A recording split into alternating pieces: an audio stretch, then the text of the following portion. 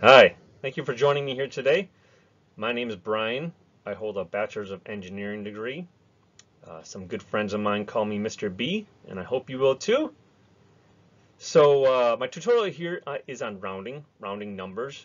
You may know how to go about rounding numbers, but I'm going to expand upon what you already have learned at some point in your life. This is actually something that I learned in an engineering class. It can be used beyond engineering. It can be used in finance and some other parts of the world. When you're dealing with a lot of numbers and you need to round them off, you need to find an even distribution so that things become accurate and precise. We're going to be using the value of money with rounding off to the penny. So I'm calling this Making Sense with Rounding. I hope this makes sense for you, and I hope you learned something. So let's get right to it. Traditional old school rounding, you'll recall. 1 to 4, you round down. 5 to 9, you round up. When there's a 0, you're not rounding it, so it's not really being changed.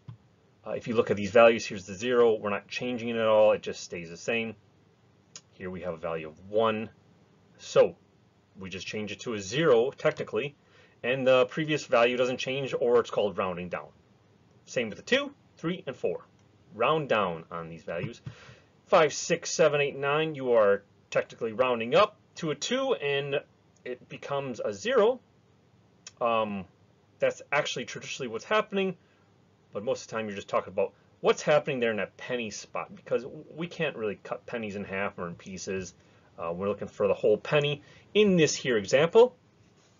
So we remove the zeros, and you can see now what looks like traditional dollars and cents, right?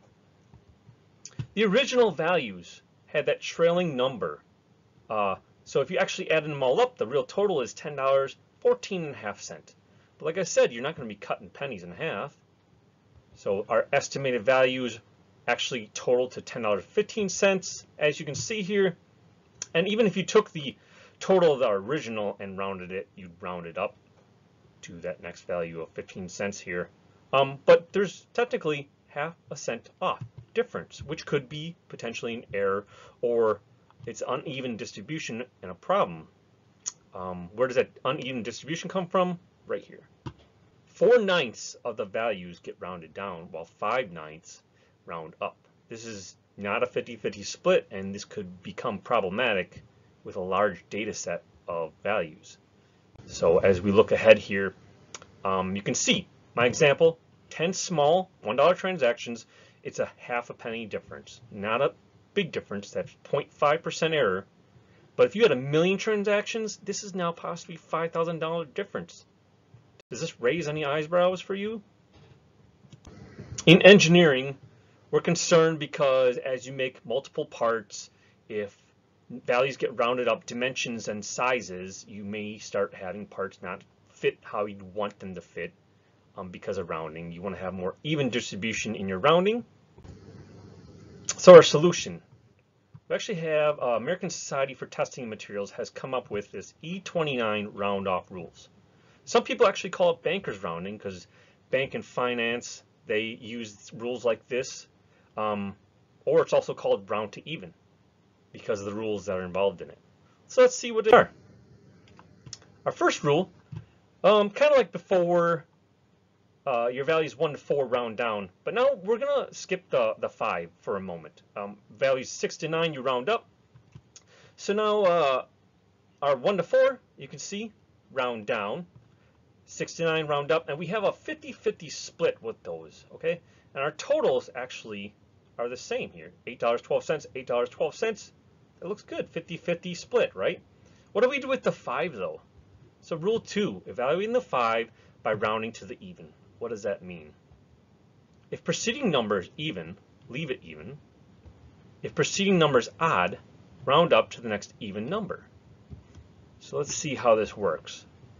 I've taken this here and expanded upon every scenario where if you had a 0, 1, 2, 3, all the way to 9, and a 5 trailing it. How would you round that? Old school method, everyone is rounded up, right? Everyone's rounded up. In ASTM E-29 method now, we treat them differently. A 0 is technically an even value. So it's you see it even, you leave it even. so the 0 stays. Remember, old school, you round it up. In this method, even, leave it even. It's odd here, $1, 1 cent and a half. It's an odd number. You're going to round that up to an even. The 2 pennies, right? Here we have $1 and 2 cents and a half. That's a half a penny there, the 5. So now we see it even, we're going to leave it even. The 3 on the next one is odd. We need an even value. We round it up to an even, which is 4 cents. You continue on down the line, it creates a 50-50 split, which is what we're aiming for. We have 50-50 split over here on the original 1 to 4, 6 to 9, and now with the 5, we break it out to create a 50-50 split. All right, let's try a couple practice examples here, and feel free to pause the video and try these all on your own before I go through them if you want, just to see if you're on track of what we're trying to learn here. I'm going to go through each one here separately. We'll start out at the top left here, $4.11 and a tenth. That's a tenth of a penny here. So it falls between that 1 to 4, so you round down, and we have $4.11. Just like traditional old school method, we're dealing with the same kind of thing here when it's 1 to 4 values. On our next one, we have $15.67 and some trailing digits. We're going to look at this 8 here. Well, it falls in the 6 to 9 range, so you're rounding up. So it becomes 68 cents here, 67 becomes 68. Just like old school method, same thing here. Now on this next one, we have a 5. And this is where we're coming into this practice with rule 2. Evaluate the 5 by rounding to the even. So we have an even here. The 0 is technically an even. We're going to leave it even, as it states here. See a number that's even, leave it even. So we go to 60 cents. If this was old school, this would be rounded up to 61 cents. That's where this is different. We're just trying to get to the even so we can proportionally get that 50-50 split and have equal distribution with all our rounding. So on this next value, we have a 5 again trailing. We're going to go to rule 2. Now we have an odd number, that's 7. So when it's odd, you round up to the next even. That becomes 68. Okay, just like old school method, but we're trying to get to even. So both of them would have gone up to 8. And in this case, though, just remember, go to this rule where if it's odd, go to even. If it's even, leave it even. And that's where we're going to go back here again on our next one, $2.32.50. Okay, we got the 5 trailing. Rule 2, it's even, leave it even, it's 32. Are you catching on? Remember, old school, you'd be rounding up. And that's where you get the error. Overall, if you continue to round up every time, that extra time, that just adds up in the end, and that's what brought our error about. So now if we follow these rules, we can evenly distribute our values better. So let's go down here and look at this. We actually are tacking on an extra 0. Whoever calculated it or however it calculated, maybe some extra digits of a 0. Maybe some more zeros could be tacked on for a long amount. We don't need any of that. But in this case, we're looking at rule 2 again because of the 5. And there's an even there. When it's even, leave it even, 54. So now I put a note rule 3 because of that 0. And we'll see that come into play when we look into rule 3. Let's look at this next one here, the last one, 0025. A lot more information.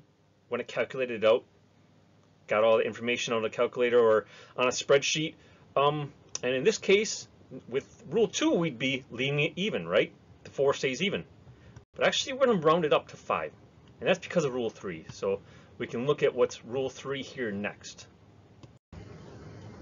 So rule 3, what does it say?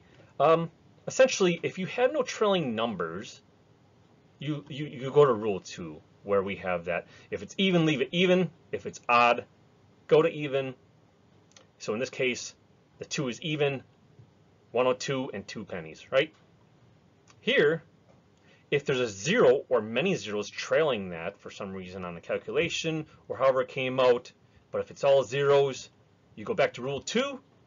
Once again, same way. We just have 2 cents here because even, leave it even. But now if you start getting some kind of value, any value at some point, after that 5, we actually want to round it up. And this is why. So let's just pretend that we didn't round it up.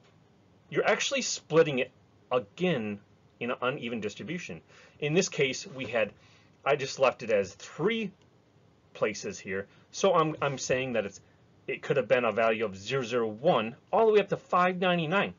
If this was a 99 and we didn't do this rule 3, we'd be rounding it to the 2 spot here in rule 2, but that's uneven distribution because now you can see there's almost 600 values compared to 400 here.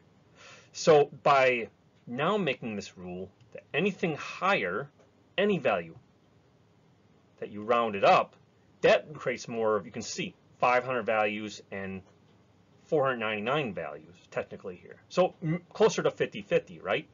It's just one extra step that may be useful in getting even near to that 50-50 distribution across the board. Here's the official rules from a manual describing this stuff, and you can find this stuff online. Here's a link to it, but you can Google search ASTM E-29 for the whole guideline. Now, personally, I don't think you totally have to go to this rule 3 or here rule C. Rule 2 is good enough. It's better than the old school method. You get better distribution across the board in your rounding method. Well, so I thank you very much for joining me here today. I hope this made some sense. If you have any thoughts or questions, please let me know, and have a great day.